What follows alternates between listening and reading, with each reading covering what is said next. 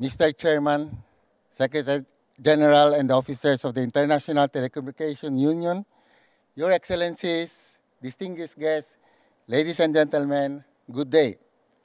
It is an honor to participate in the Plenipotentiary Conference 2018.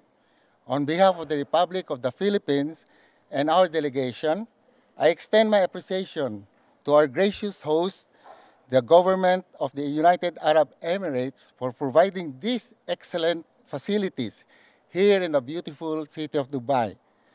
We recognize also the excellent work of ITU in making this conference possible.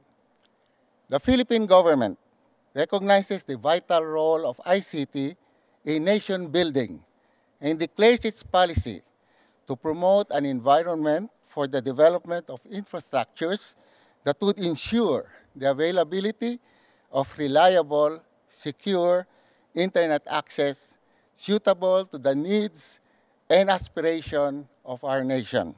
As such, laws were enacted to guarantee the ecosystem is ready for emerging growth of ICT sector, such as the Free Wi-Fi law, where free internet access to public places is mandated, and the ease of doing business, where ICT is being used as a tool to promote transparency, accountability, and efficiency in government services. We are building the landscape of ICT economy by addressing emerging and critical issues such as expansion and exclusivity of economic opportunities, the need for seamless online government services, safe and secure cyberspace through a National Cybersecurity Plan 2022, and disaster-resilient communities. In year 2020, Filipinos would be connected to faster and more affordable internet service, giving the nation more dynamic landscape for competition in the ICT market.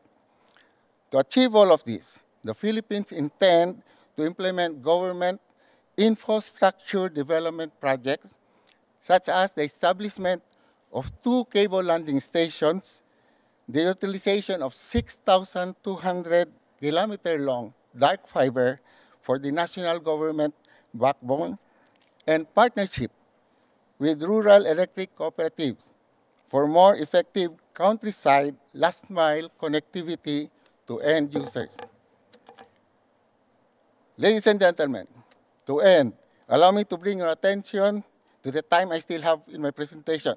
This is one reason why you should vote Philippines in the ITU Council, because the Philippines always follows rules and regulations of ITU. Thank you very much.